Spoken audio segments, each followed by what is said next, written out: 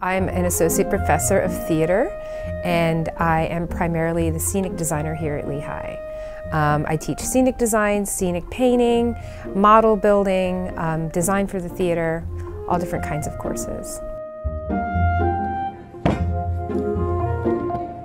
The Scene Shop is a place where all the painters and builders and artisans come together to realize the scenic designer's vision when they envision a set. So it's just big open space with lots of equipment and tools and all this potential. And it's often never empty. It's usually full of activity, full of people, full of energy and excitement, lots of things going on at once. So we could have somebody using the chop saw or the table saw, building scenery out of wood. We could have somebody in the corner welding all kinds of metal.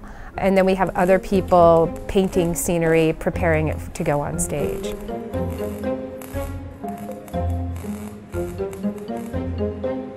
We spend all our time making and learning while we make. So we're applying the skills and ideas that the students are learning in class immediately and directly to what they're doing. So they don't learn about making things, they make them.